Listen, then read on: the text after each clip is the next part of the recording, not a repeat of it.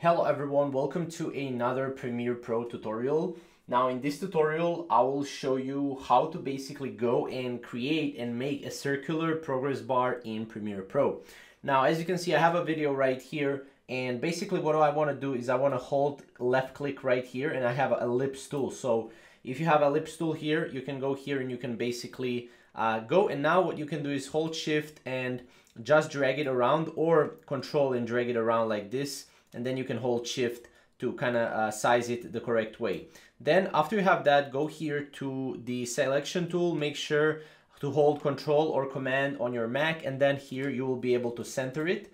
Now once we have that center, we can go to essential graphics right here, and what we can do is we can basically give it a stroke. As you can see, it can be, for example, maybe a blue stroke right here, or let's make it green just so you can see it right here on the screen.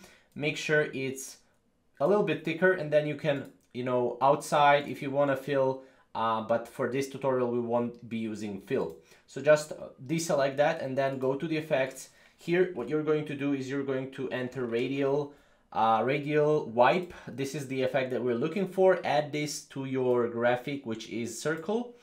Go to the effect controls, and here as you can see you have radial wipe. So as you can see, this is basically what we're looking for.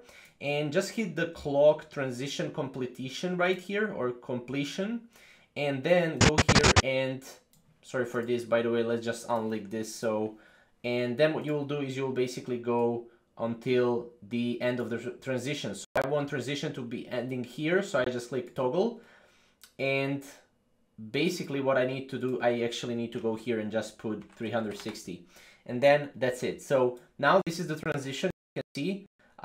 Right, so this is basically how it looks like. What you can do is you can also select this, right click, and then have auto bezier here.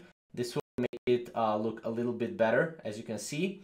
Obviously for me it's lagging, but once I export it, it will be pretty much the best way possible. So that's pretty much how to make circular progress bar in Premiere Pro. If you want more Premiere Pro tutorials, definitely check out our channel, and we'll see you in the next video. Thank you guys for watching.